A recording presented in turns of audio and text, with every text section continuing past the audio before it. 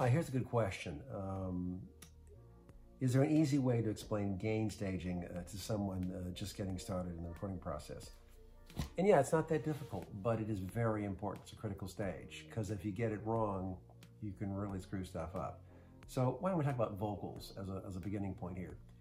If you're recording a singer, you got the mic set up, I take the mic pre, plug it straight into your digital platform before you have a compressor involved.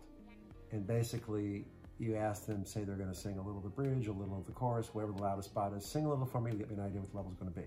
So you adjust your mic trim so that the loudest level is probably, 2.5 dB below hitting a red, maybe 3 dB below.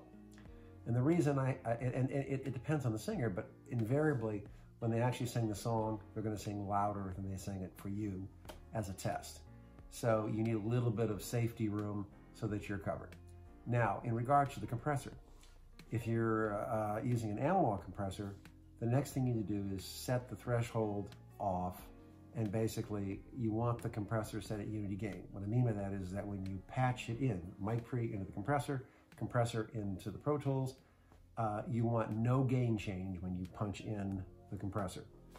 Because like say if the compressor gain was set down, it was not unity gain, but it was down, then you might turn the mic pre up too high and you can actually get distortion, and you wouldn't see it. So set the mic pre level first, then put the compressor at unity gain, and then you can change the threshold to get whatever level of compression you want. Now, once you've set that level, say that you find you need about 3.5 dB compression of the peaks, maybe whatever it is, then you can turn the output gain of the compressor back up to make up for the difference in the compression. The one thing I will note is that as you progress along doing sessions, I usually keep my hand on the mic trim, because invariably, as I find as the takes go along, a lot of times they'll get louder, and the last thing you want is to get a distorted vocal. Now, talking about drums, drums are pretty high transient, and kicks and snares, so you're sitting those levels. If you look at it, you're coming mic pre out once again, you're going straight into the input of your digital platform. I typically on a kick or a snare, I'll set it at the loudest part of the tune. I'll set it so it's about, same thing, about 2.5 to 3 dB below the red. And there's nothing wrong with hitting a red occasionally, as long as you can't hear it. I mean, most of the time you hit a couple reds, you'll never hear it. But if you start hitting a lot of reds, you'll definitely hear it, and it's not a pleasant sound. A lot of times I'll get stuff that I have to mix, and it's distorted, and there's nothing I can do about it. The digital distortion is most unpleasant.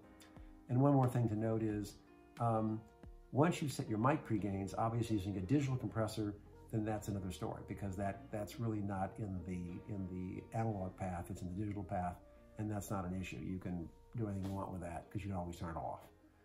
But in the initial recording process, the level is very important, and hopefully that's will give you some information. Also, if you have a chance, please subscribe to our new YouTube video channel. I'm going to answer a ton of questions. Thanks.